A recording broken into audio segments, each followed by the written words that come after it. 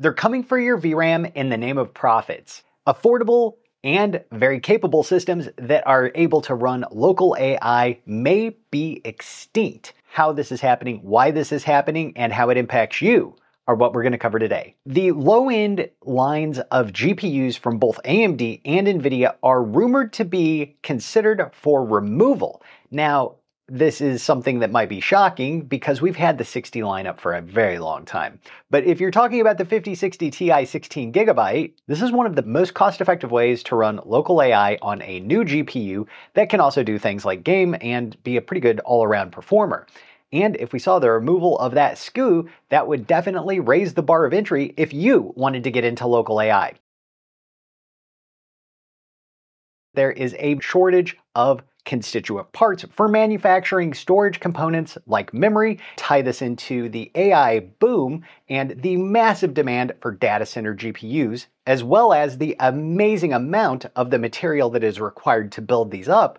And you have yourself the storm that we're living through right now. What you're going to be able to afford getting into a local machine for AI, or if you're just looking at gaming or content creating, probably is going to equate to raised prices for you. And certainly DDR5 and DDR4 have been through the roof recently, especially DDR4.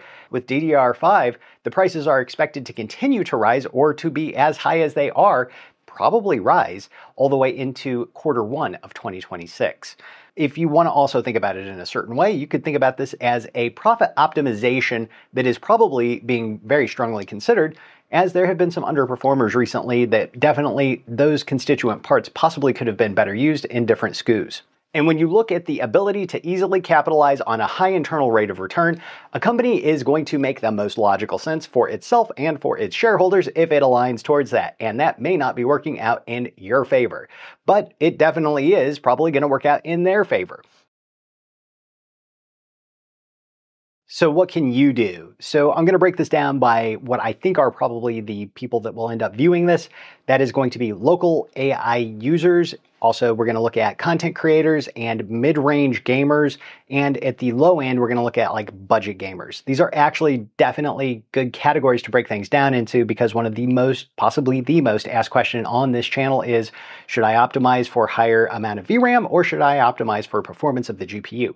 And if you're into local AI, you have to consider the amount of VRAM you have first and foremost, and that definitely does present different recommendations based upon what you might buy, based upon your interest category. If you for sure are into running local AI, or if you're just dabbling, or if you're not interested at all.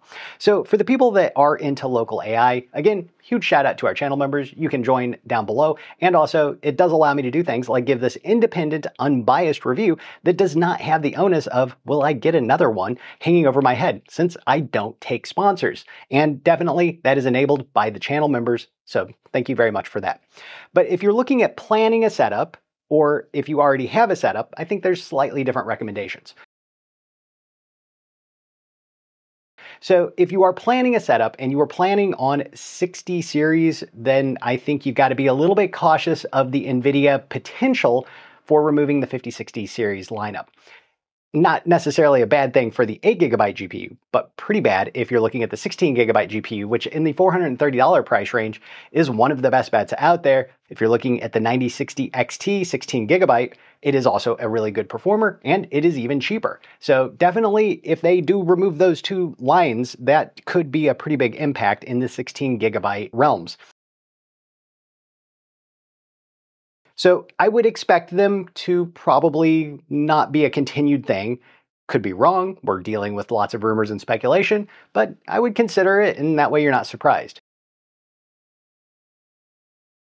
So most of the prices that are out there now have already landed for the sales on GPUs. In my opinion, you're not going to see major reductions on the high VRAM count GPUs. I think you will see reductions on some of the lower VRAM count GPUs. There's been a lot of rumors on this one, and it's gone a lot of different ways, but most of them have had pretty negative connotations around them about the either delay or the cancellation of the line. The 5070 24GB has been something I know I'm waiting for, and I think a lot of other people have been waiting for also.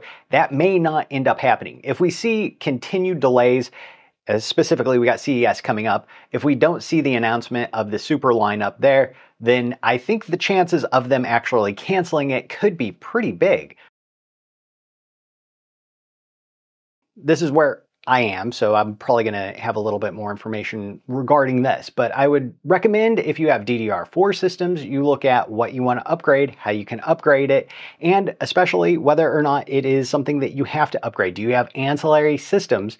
I have like a lot of I have terabytes of ancillary RAM. So that is definitely DDR4, and it definitely needs to get sold at this time when DDR4 is still in some high demand. If I look at DDR5, am I going to flip around and buy a DDR5 system? DDR5 systems are stupidly expensive because of that RAM component. Again, even though motherboard prices have been looking pretty attractive recently, man, the RAM prices for DDR5 are not good either.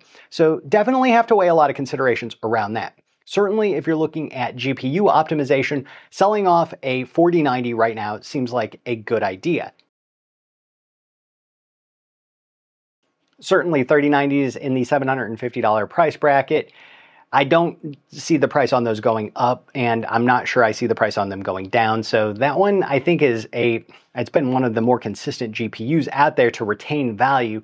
So that one is a little bit harder. While I definitely consider selling the 4090s myself, the 3090s, I want to hold on to them because they just do so good. Definitely one of the 4090s is going to go in my setup. Next, we're going to talk about mid-range kind of gaming and possibly content creators.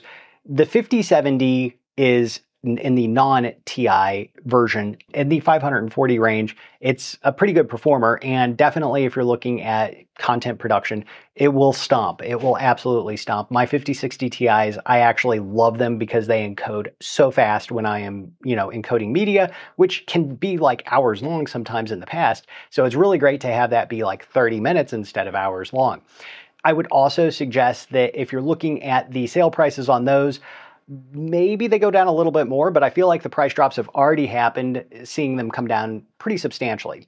Now, a good all-arounder that you would also probably want to consider is something like the 5070 Ti 16 gigabyte. Now that one can really do some AI stuff. It is substantially more expensive. It is in the 850-ish price range, and that is actually on sale. So that one, I don't expect that SKU to get axed. I think there's a lot of demand for that particular GPU, especially because it will do a great job gaming, a great job with content production, and a good entry into doing local AI at very decent performance levels.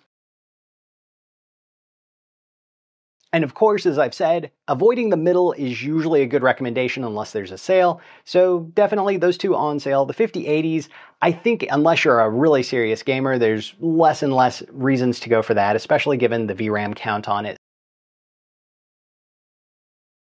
And so the budget gamers not looking at local AI, I would suggest that you look at the 5050 as something you should never have bought in the first place. Hopefully, if you have one, you can sell it for at least something. If you're looking at 5060 8 gigabytes, well, maybe that is something you want to consider, especially going into Cyber Monday, Black Friday timeline here. I would check the links below, but definitely that is something to consider because it might be one of the best times to get a really cutting edge, state of the art, yet still pretty, not super performance oriented 1080p gaming machine.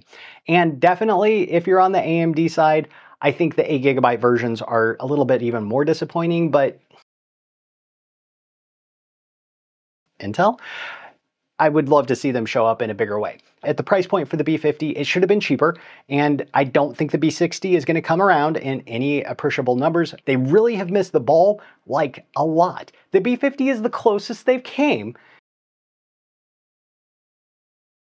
And I hope this has some good action items for you. If you are nervous, if you're excited, if you are looking for a rig, if you already have a rig. I tried to cover a little bit of advice and a little bit of information that hit all of those. And so certainly if you're just getting started and you're looking for a good head-to-head comparison between the AMD and the NVIDIA in the 16 gigabyte budget range, check out this video that I've got here where we cover all of the characteristics of running local AI on them.